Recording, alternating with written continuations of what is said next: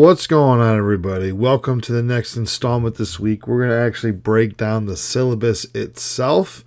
So here I'm on Blackboard. You can see the announcement page here. I'm going to scroll over to the left here. You're going to see a little simple syllabus.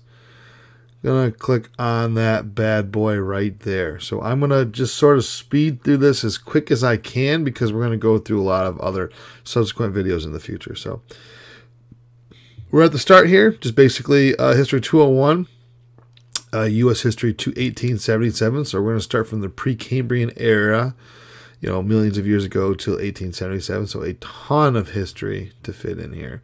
Kind of breaking down everything for you there. You can kind of see.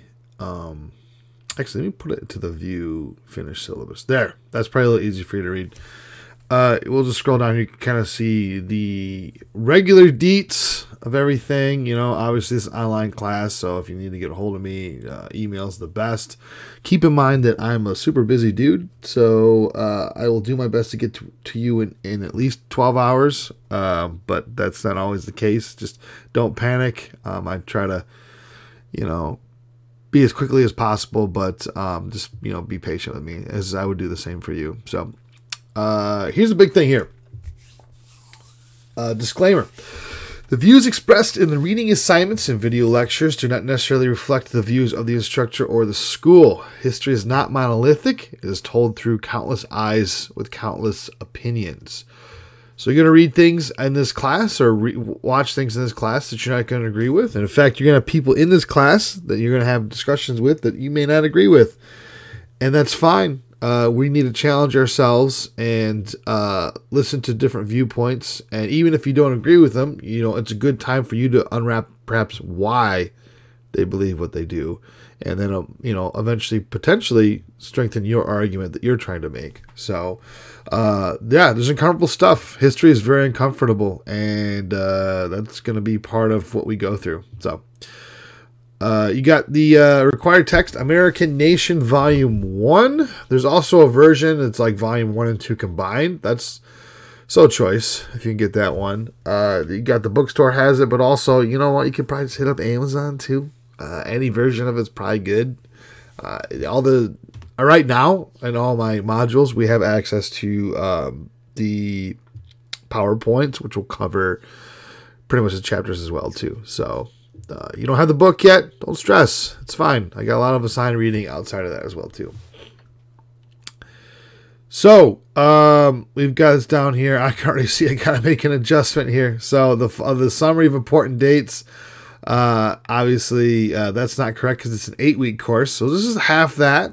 It'll be basically final thesis due. It'll be essentially week 3. Midterm will be week 4.